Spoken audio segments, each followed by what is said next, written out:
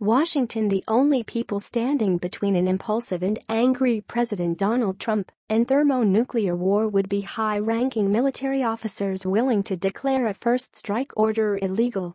That was the message Tuesday from an extraordinary, first time in 4 decades hearing convened by Senate Foreign Relations Committee Chairman Bob Corker, who last month said he worried that Trump could start World War III and called the White House an adult daycare center.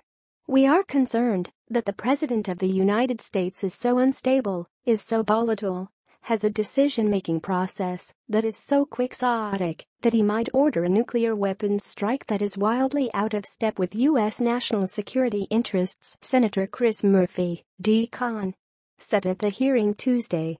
"Let's just recognize the exceptional nature of this moment."